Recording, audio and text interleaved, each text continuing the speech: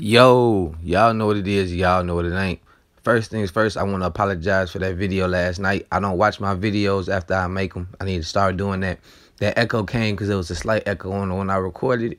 I did a little voice booster, and so it doubled the echo. My apologies. I don't like to delete videos because I like to show my flaws. But anyway, let's get into the video we have at hand. Now, Lil Durk, hide your Glocks, hide your chains, because the feds are watching. The feds been raided Oblock since last year. Vaughn was still alive, actually, when the feds raided Oblock. The feds responded to Lil Durk's house shooting. The feds showed up for FBG Duck case in Illinois. And then Timo was actually raided by the feds earlier this year. The feds is not playing with the whole BD camp, not the BD camp, because it's BDs that you don't hear about, but with the whole OTF Oblock camp. The feds have been watching for over a year. They got a lot of evidence built up. And when the feds come, they don't just come get you with the first look of evidence they have. They build wiretaps. They get surveillance. They go through your phones. They do all different types of stuff. And they let Big Meech get money before they locked him up. They let Big Meech earn like about another $1 million before they came to get him. Now, they actually could have got him when they first got evidence, when people first started flipping state, but they didn't.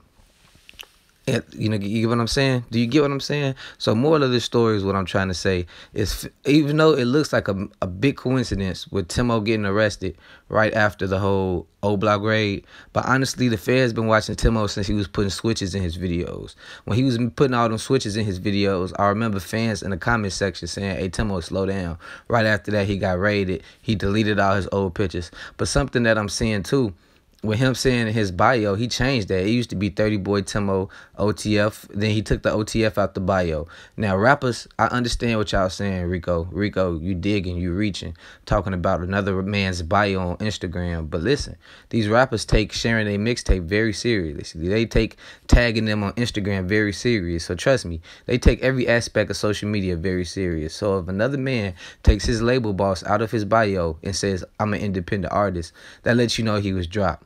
Him and Lil Durk probably haven't been seeing eye to eye since the Solo Key situation, but who really knows what's going on behind the scenes? I can tell you this for a fact. I don't think Mimo and Timo are OTF anymore. Timo still got the OTF chain because that's one of his only chains. You seen in this video, he got another chain, but he wasn't really showing that to the camera, possibly because it's full. Now, I haven't seen him wear it either. When rappers only got one chain, they tend to even wear that chain regardless if they still cool with their label mate or not.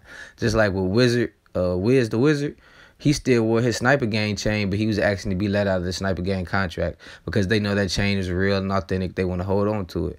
And in this Timo case, honestly, I think with Lil Durk, everybody around Lil Durk having some type of Fed involvement. Like right now, they saying Los from Oblock is snitching, and that's possible. Who knows?